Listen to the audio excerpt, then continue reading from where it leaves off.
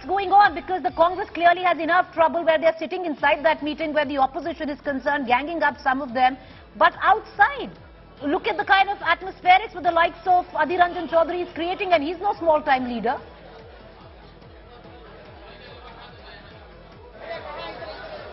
See, Adhir Ranjan Chaudhary is a repeat offender as far as the TMC is concerned, and that's how the TMC looks at it. Much of the icy relationship between TMC and the Congress Party, Preeti, is attributed to Adhir Ranjan Chaudhary because Mamta can't stand him, we are told, and she had asked Rahul Gandhi to sack him and perhaps make another chief so that you could work in coordination. But that didn't happen, and still congratulatory messages were exchanged on Twitter. Rahul Gandhi had congratulated Mamta Banerjee over her feat in West Bengal. So, but Mamta has been very critical of the Congress's repeated troublesome attitude in the state. And on the other hand, the Congress says we cannot surrender to the TMC's whims and fancies. We have our own identity. This is a very tightrope walk. Either sides will have to see the pros and cons, the gains and the losses, and walk this tightrope.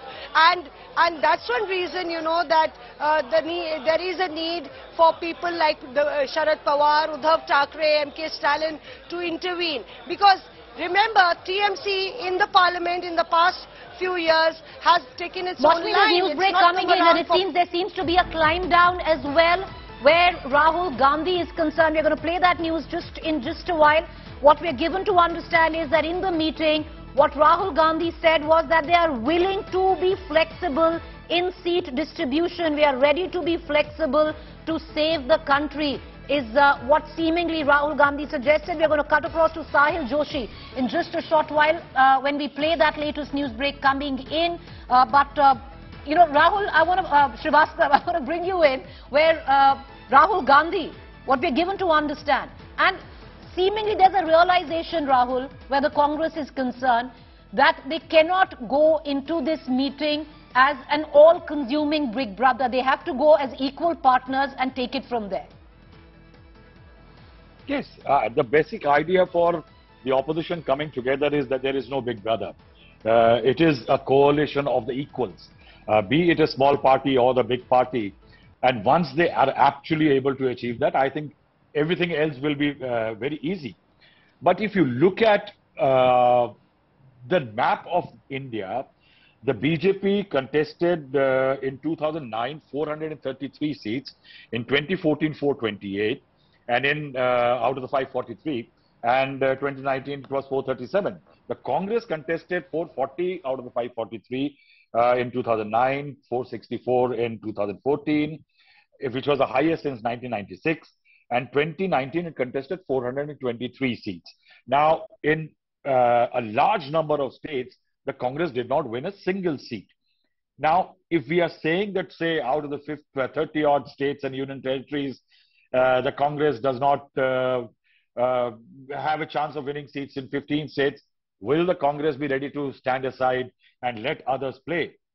Now, in that scenario, say, for example, in UP, they have 1 seat. And actually, will they be standing back for, say, the Congress stand down for Samajwadi Party? Can there be an alliance without the effective alliance without the BSP? Now, these are the questions which are, I think, the tougher questions to ask. Because one, this is an electoral arrangement. The second is a visible arrangement. You have to, like today, they were talking about some 20-odd parties. You had some 15 and 16. That visible element has to be there. So in which we may call Adhir Ranjan Chaudhary a black sheep as far as the Congress is concerned, because he continues to take part. But it could well be strategy that on a day when your identities seem to be merging, you have one leader speaking in a different voice.